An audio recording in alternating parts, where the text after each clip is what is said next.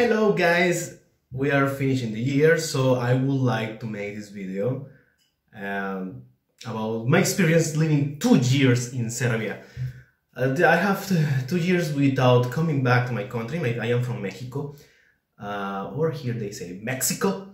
I am from Mexico, and I have very nice experience living here in Serbia. This is an amazing country, and of course I have maybe 2 or 3 bad experiences here in Serbia, and I would like to speak today about that in this video. Well, when I got in Serbia 2 years ago, it was an amazing experience because, well, the first place where I was living, it was Subotica. Subotica is an amazing place where I met a few friends. I still have that friends in my life, and they are so kind. The Serbians, it surprised me because everybody, when I was living in Mexico, and I told them, well, I will go to live to Serbia. Everybody told me, hey man, don't go there because the people, you know, they want to make war, they want to make problems to the world.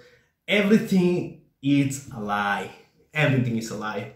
Serbians, in the beginning, of course, well, I am from Mexico and I never spoke Serbian and I didn't know anything about the country. For me, it was like, oh, come on, I will go there and maybe I will have some problems because I don't speak Serbian. Then everybody, when they saw me, of course, they asked me, hey guy, where are you from? We see that you are not from here. Of course, in Subotica, sometimes in Hungarian and Serbian, but when I said to them, well, I don't speak, when I told them that I don't speak Serbian, I was speaking in English.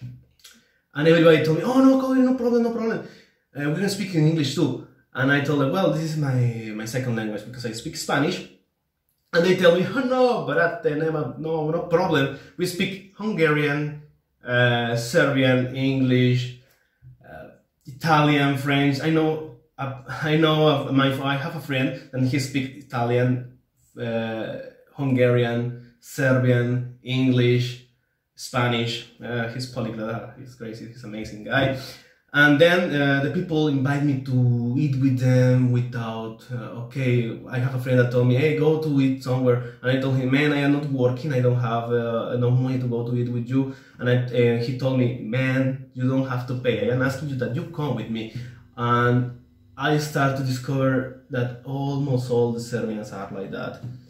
So kind, they want to share with you the table, they want to share with you the traditions, they want to share with you the house. Even sometimes they tell me, hey Jorge, it's too late, if you want you can still stay in my home to sleep and the next day you go. And another guy said to me, no, you can come with me. And I was like so surprised, and I tell him, well, I have my train come back to Novi Sad in a few moments. And then no problem, we want to give you our place, you are our guest, you are our friend. And in that part, Serbians are amazing.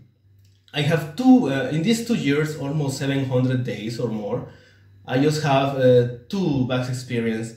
Maybe with Serbians, they don't have, they don't have the lucky, they are not lucky to be good persons, maybe, because in every part of the world we have a good person and bad persons. Then I was in the, I offered a class to give class to a girl that she went to Mexico to be a star in Televisa, and I offered my service like a Spanish teacher for 50 euros. And when we finished the first class, I told her, okay, this is my class, this is gonna be a conversation class, I can't teach you the rules because I am not specialist in that.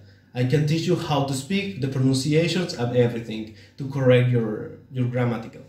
And then she told me, okay, no problem, Jorge, we're gonna work until I go to Mexico. And I told her, okay, the price is this. And in the end it was 50 euros. And in the end she went to Mexico, she was there, maybe I told her, oh, hey girl, you need to pay to me because I gave to you a service. And she told me, no, I will pay, okay, no problem. When I come back, I will not pay you. Then I told her, I asked her, when are you coming back? When are you coming back? And she told me, maybe in 1 week. After 1 week, I asked her, are you in Serbia? Because I need that you pay to me. And then she told me in Serbian, hey man, you will not die for 50 euros. 50 euros in Serbia is around 6,000 dinars, around 1,200 pesos. But everything of this she wrote it in Serbian. Of course I know Serbian, and I asked, replied to her, why are you, this is not polite, you are so rude because we are speaking Spanish and I'm speaking you with Spanish, now you are telling me these words in Serbian. And she told me, hey man, if you are in Serbia, you have to speak Serbian. And I said, okay, but we were speaking Spanish, I know the rule, we can speak in English because my Serbian, of course I speak Serbian, but I am not a Serbian, so I will be more slowly to write to her. And for me it was like, what a cheap person, no? But however, and in the end, she told me, you know what, I am not happy with your service, I am not happy because your Spanish is not good, and I am not gonna pay to you. So stop to bother me, stop to follow me, and stop to strangle me with this message because I am not going to pay to you. When I told that to my friends, they told me, hey man, this is a bad experience because maybe she's a cheap person, maybe she's a ignorant person, so don't focus on that. And of course, I didn't die for 50 euros. I'm still alive, I have good experience, and I am knowing more about the life here. And another experience that I had, I got out of my job with two friends. They speak, of course, they speak English, they speak German, and they speak Hungarian, of course Serbian, and because they are kind with me.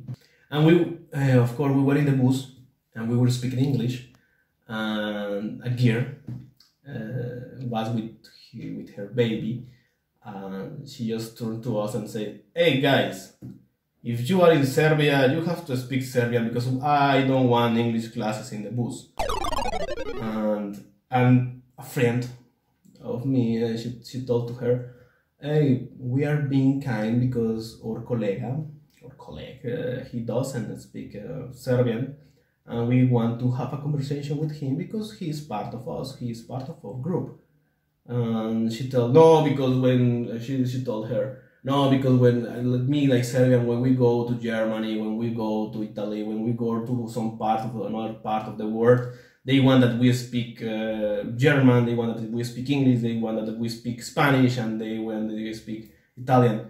If he's in Serbia, he has to speak Serbian because Serbians are like that. Of course, I understood almost everything that she said, and in that moment I felt like, you know, like angry, like disappointed.